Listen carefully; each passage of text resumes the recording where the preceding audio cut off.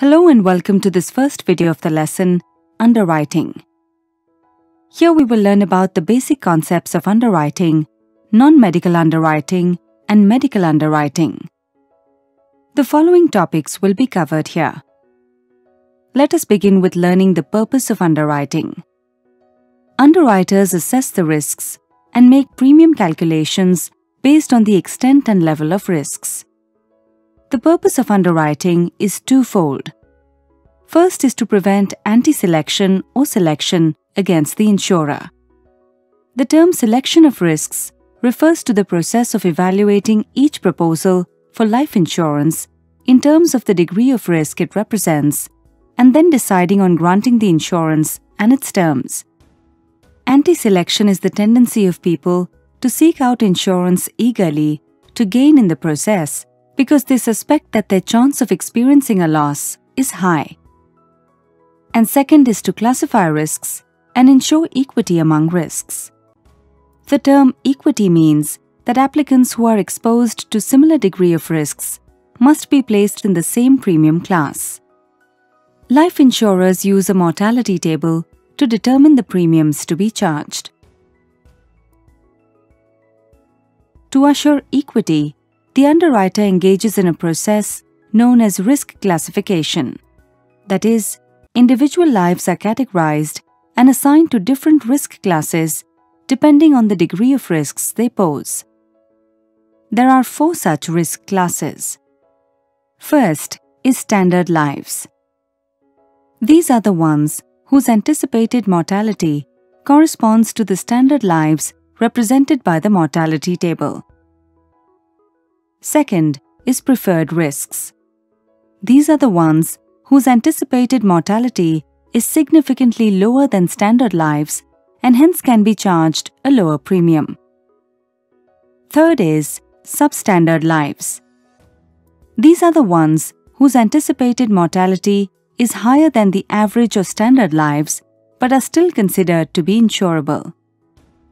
And fourth is declined lives. These are the ones whose impairments and anticipated extra mortality are so great that they cannot be provided with insurance coverage at an affordable cost. Underwriting or the selection process is said to take place at 2 levels. First is at field level. It may also be known as primary underwriting. It includes information gathering by an agent or company representative to decide whether an applicant is suitable for granting insurance coverage or not. The agent plays a critical role as primary underwriter. He is in the best position to know the life to be insured. And second is at underwriting department level. Underwriters of insurance companies take up the responsibility of underwriting policies at department level. Such underwriting involves specialists and persons who are proficient in this work. They consider all the relevant data on the case and decide whether to accept a proposal for life insurance or not, and on what terms. Underwriters may use 2 types of methods for the purpose. First is judgment method.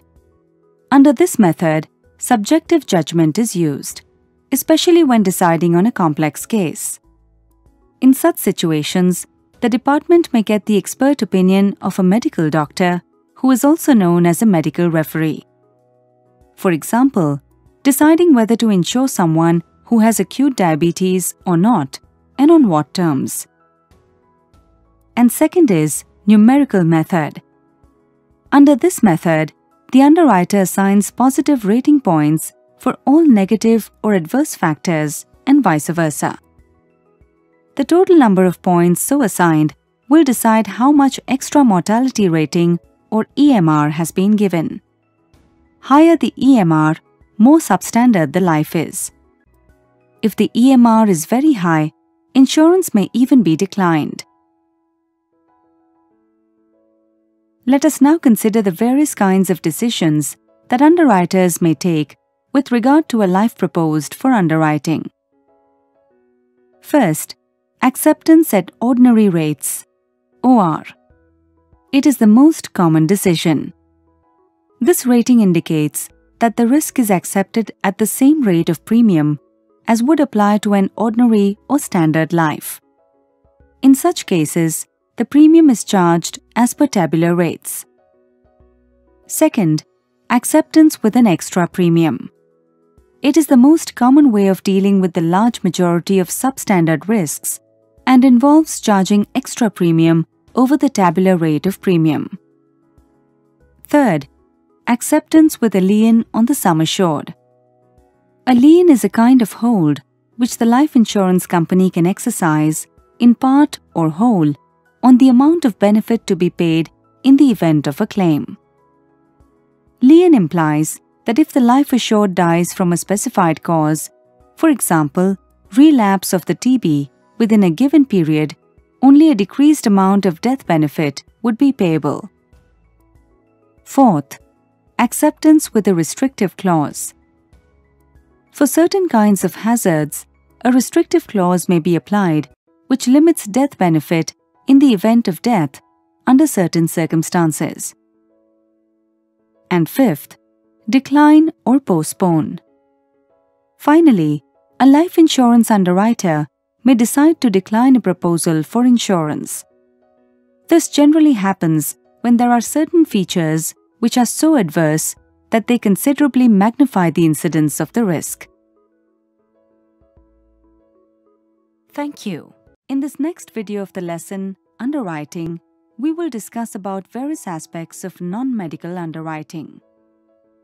Here we will cover the following concepts. Non-medical life insurance proposals typically get selected for insurance without conducting any medical examination, which is required to check the insurability of a life to be insured. The case for non-medical underwriting lies in finding that medical examinations bring out adverse features, but in a very small proportion, say 1/10 of the cases. Rest of the information can be obtained from leave records and other documents. It is important to note that the cost that can be saved by skipping such examinations is much more than the loss that a life insurer may suffer on account of extra death claims arising as a result of bypassing a medical test. However, non-medical underwriting calls for certain conditions that should be followed, such as: first, only certain categories of females, like working women, may be eligible. Second, upper limits on sum assured may be imposed. For example, any case having a sum assured beyond 5 lakhs would be subjected to a medical examination. Third, age at entry limits may be imposed. For example, it is compulsory to get a medical examination done for persons above 40 or 45 years of age. Fourth, restriction may be imposed with regard to certain plans of insurance. For example, a term insurance may not be allowed under non-medical category. Fifth, maximum term of insurance may be limited to 20 years up to age 60. And sixth, class of lives. Non-medical insurance may also be allowed to certain specific categories of individuals, for example, employees of reputed firms, as these companies maintain proper leave records and may also have periodic medical examinations so that the employee's medical status can be verified easily. Thank you. In this next video of the lesson, Underwriting, we will learn about the rating factors of non-medical underwriting. Rating factors refer to various aspects related to financial situation, lifestyle, habits, family history, personal history of health of insured's life that may pose a hazard and increase the risk. Underwriting involves identifying these hazards and their likely impact and classifying the risk accordingly. Here we will learn about some of the rating factors, such as female insurance, minors, large sums assured, age, moral hazard, occupation, lifestyle and habits. Let us discuss them one by one. The underwriting norms for female lives are different from that of male lives. Hence, the female community is accepted with a clause, whereas it is not so in case of men. Insurability of women is governed by the need for insurance and the capacity to pay the premiums. The reasons for this are: first, more pregnancy-related deaths, especially in remote areas. Second, deaths due to domestic violence. And third, record of frauds. Minors have no contracting power of their own. Hence, a proposal on behalf of minor has to be submitted by her parent or legal guardian. 3 conditions would generally be sought while considering insurance for minors. First, whether they have a properly developed physique, because poor growth of physique can arise as a result of malnutrition or other health problems posing grave risks. Second, proper family history and personal history.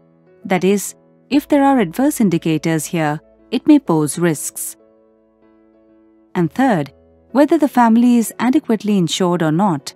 That is, insurance of minors is generally pursued by families having a culture of insurance. One would thus need to be alert if the parents are not insured and ascertain why such insurance has not been taken. An underwriter needs to be aware of the cases in which the amount of insurance is very large relative to the annual income of the proposed insured. Generally, sum assured may be assumed to be around 10 to 12 times of one's annual income. If the ratio is much higher, it raises the possibility of selection against the insurer. Large sums assured imply large premiums and thus raise the question about continuation of payment of such premiums.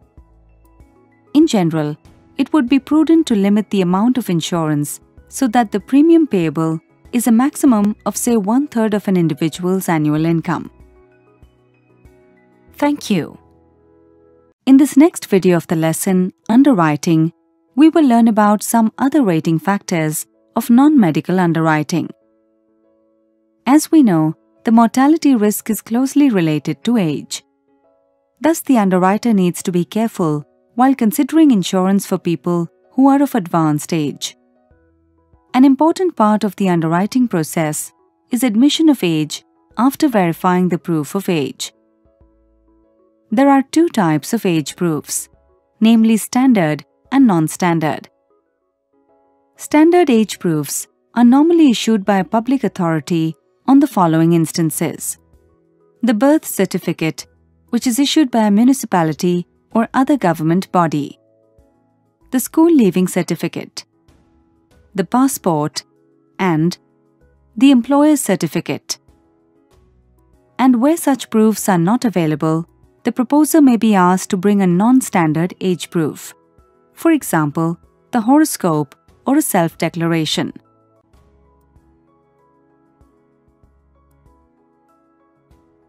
Moral hazard is said to exist when certain circumstances or characteristics of an individual's lifestyle, habits, reputation, financial situation, and mental health indicate that he or she may intentionally engage in actions that increase the risk. There may be a number of factors which may suggest such moral hazard. First, when a proposal is submitted at a branch located far away from the place of residence of the proposed insured.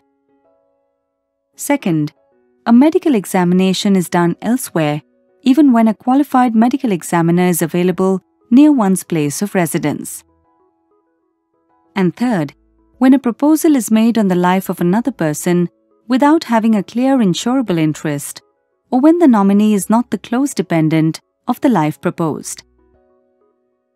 In each of these cases, an inquiry may be made, and the branch official may call the concerned agent for the same. Next, we will learn about the occupational hazards that can emanate from any of 3 sources. First, accidental hazard, which arises because certain kinds of job exposes a person to the risk of an accident. For example, circus artists, scaffolding workers, demolition experts, or film stunt artists. Second, health hazard, which arises when the nature of job is such that it gives rise to the possibility of medical impairment. For example, rickshaw pullers, call centers, etc. And third, moral hazard, which arises when a job involves proximity and can cause predisposition towards criminal elements or to drugs and alcohol. For example, dancer in a nightclub, an enforcer in a liquor bar, the bodyguard of a businessman with suspected criminal links, etc. Whenever the occupation falls in one of the categories of jobs that are listed as hazardous, the applicant for insurance would normally be required to complete an occupational questionnaire, which consists of questions about specific details of the job, duties involved, and risks exposed to. Lifestyle and habits are the terms which cover a wide range of individual characteristics, for example, smoking, drinking alcohol, and substance abuse like drugs or narcotics, sedatives, and other similar stimulants. Generally, the agent's confidential reports and moral hazard reports are expected to mention if any of these characteristics are present in the individual's lifestyles which suggest exposure to risk. Thank you. In this next video of the lesson, Underwriting, we will learn about various aspects of medical underwriting. Here we will cover the following concepts. Let us now consider some of the medical factors that would influence an underwriter's decision. These are generally assessed through medical underwriting and often called for a medical examiner's report. Let us look at some of the factors that are checked here, such as family history, personal history, and personal characteristics. Let us discuss them one by one. The impact of family history on mortality risk has been studied from three angles. First is heredity. It refers to certain diseases that can be transmitted from one generation to another, say from parents to children. Second is average longevity of the family. It refers to certain cases where the parents have died early on account of certain diseases like heart trouble or cancer, so it becomes a pointer that the offspring may also not live long. And third is family environment. It is the environment in which the family lives which may cause exposure to infection and other risks. So the life insurers have to be careful while entertaining such cases of individuals with adverse family history. They may call for other reports and may impose an extra mortality rating. Personal history refers to past impairments of various systems of the human body which the life to be insured has suffered from. The proposal form for a life insurance typically contains a set of questions which inquire whether the life to be insured has been under treatment for any of the killing diseases or not. The major kinds of ailments that killer diseases include are cardiovascular diseases, respiratory system like tuberculosis, excessive production and reproduction of cells, ailments of the renal system which include the kidney and other urinary parts, impairments of the endocrine system like diabetes, diseases of the digestive system, and diseases of the nervous system. Let us now learn about some personal characteristics to be taken in consideration under medical underwriting. They are as follows. First is build. A person's build consists of his height, weight, chest, and girth of the abdomen. For a given age and height, there is a standard weight that has been defined with respect to which a person is defined as overweight or underweight. Second is blood pressure. There are two measures of blood pressure, that is systolic and diastolic. And third is urine-specific gravity. A reading of the specific gravity of one's urine can indicate the balance among various salts in the urinary system that is useful in diagnosing any malfunctioning of the system. Here is a quick look at the topics covered in this chapter. Thank you.